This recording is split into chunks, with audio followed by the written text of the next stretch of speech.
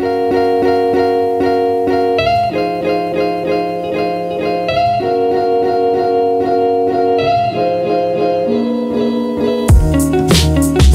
this episode, we're creating an AI that learns to land a SpaceX rocket. The AI is using evolutionary algorithms controlling a neural network. Specifically, I'm using NEAT. My name actually appears in one of the seminal NEAT papers, so yay me!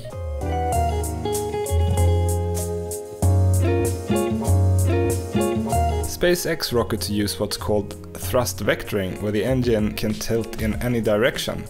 Tilting the engine makes steering possible.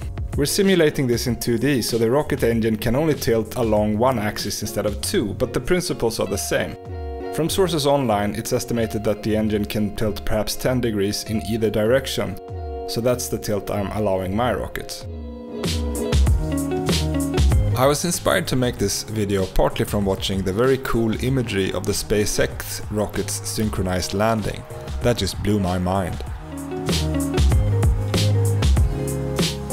But also from a recent number of videos demonstrating people doing thrust vectoring model rockets. Tom Stanton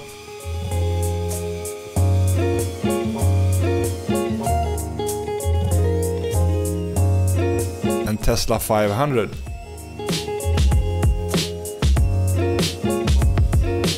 both made very impressive propeller-based models. Joe Bernard makes his with actual rocket engines. Very cool indeed. So, is it possible to evolve a control system for a SpaceX rocket? Of course it is. But how cool would it look? I'm hoping very cool indeed.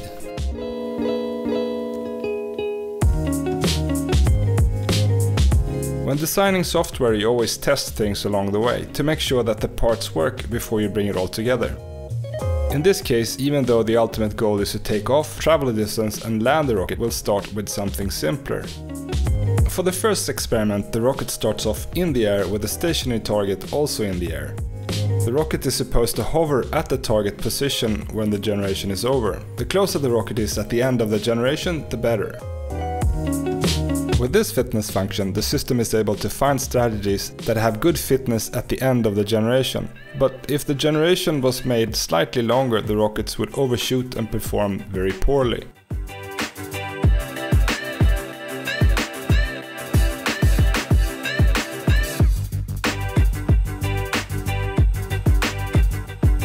If we made the generation longer, the rockets would learn to approach the target slower and arrive at the end of the generation, but still want to overshoot.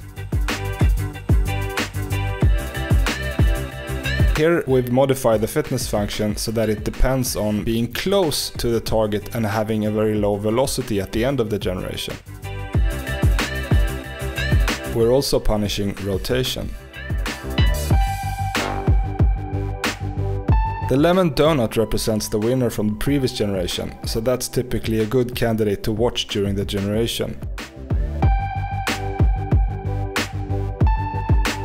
It's a sad fact that for most generations, the previous winner becomes the winner yet again. Most generations perform no better than the previous generation.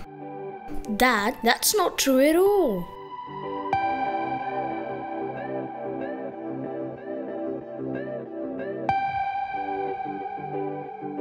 For good measure, we're increasing the length of the generation as well. This means that the rocket must figure out how to turn back if it overshoots the target. Eventually the rocket becomes quite good at hovering around the target, though they tend to approach it very slowly. This could be fixed by punishing arriving late at the target, but this will do for now. I created this simulation while sitting in a public ski lodge having endless cups of coffee. I suddenly realized that the shape of the rocket was off, somehow. That was not deliberate. Awkward! After some painting, I replaced it with this one, which I think is much nicer. Rockets!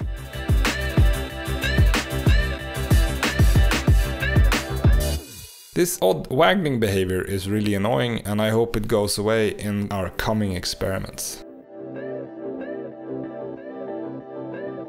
Hovering isn't landing, but it's a good start.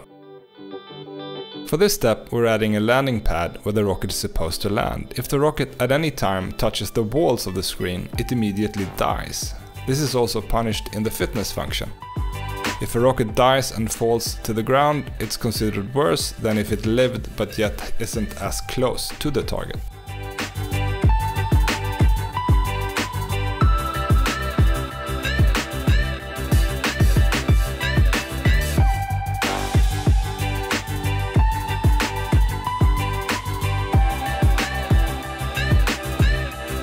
As you can see from these images, landing on Mars can be quite finicky. You have to be careful not to fall off the side of Mars into the seedy underbelly of the firmament.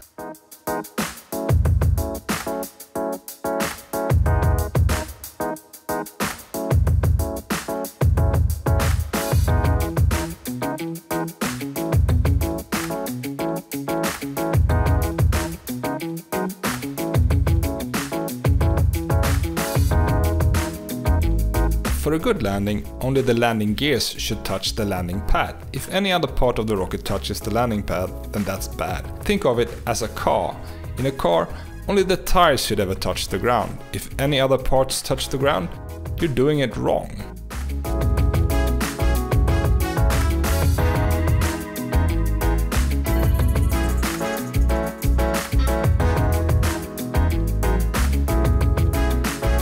The speed at which the rocket touches the landing pad is important. We want to minimize the impact velocity, so the impact velocity is added to the fitness function of the rocket. In this episode, the fitness function should be as close to 0 as possible. So adding these different penalties is relatively straightforward. We simply add impact velocity to the cost of the system, and the system will try to minimize it. Have you ever seen anyone do this with a rocket engine? I bet it would be a blast. Well, unless it was your face. Then that'd ruin your entire day. Now for the main event. The rocket is spawned on a platform some distance away from the target platform. It's expected to take off, travel to the landing platform and make a soft landing. We're adding a time penalty to the fitness function. We're not made of time, and the rockets need to respect that.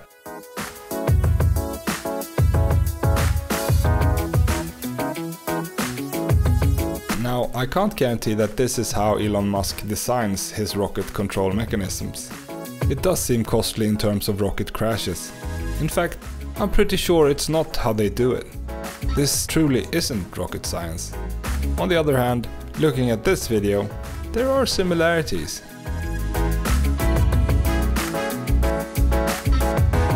In a real control system, the weight of the rocket would change from landing to landing, or even during the flight. That influences how much force the rocket engine should generate and must be handled by the control system.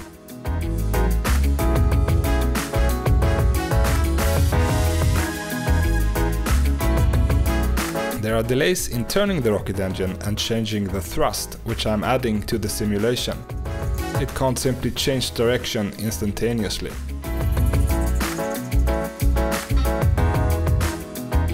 A real rocket would also have to be able to deal with weather, such as wind and rain, but that's where I draw the line.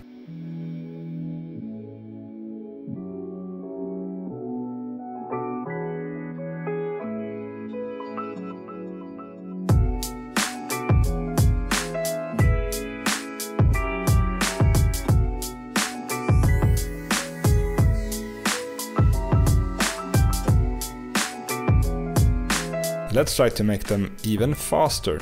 I mean, these are rockets. If you have a rocket and it doesn't move fast, then what are you even doing? You might as well get a rocking chair.